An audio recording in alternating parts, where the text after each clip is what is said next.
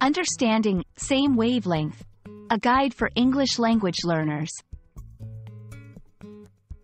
Hello, everyone. Welcome to our English language learning series. Today, we're going to explore a fascinating English phrase, same wavelength. This phrase is commonly used in everyday conversations, and understanding its meaning can greatly enhance your English communication skills.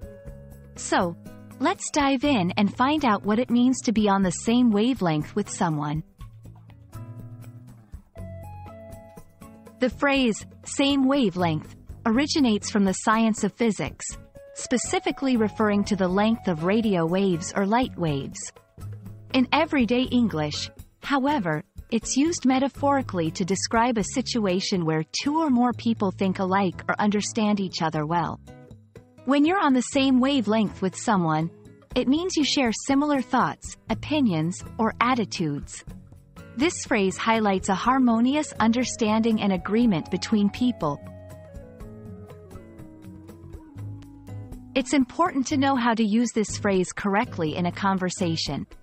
Here are some examples. I'm so glad we're on the same wavelength about the project's direction. Whenever we discuss movies, I feel like we're on the same wavelength. In these examples, the phrase is used to express a mutual understanding or agreement. Notice that it's often paired with the verb to be, are, am, is, in the structure. Be on the same wavelength. One common mistake learners make is using the phrase in the wrong context.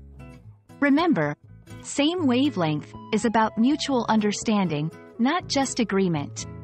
For instance, saying, we're on the same wavelength, so we chose the same color, is incorrect because the phrase implies a deeper understanding, not just a coincidence.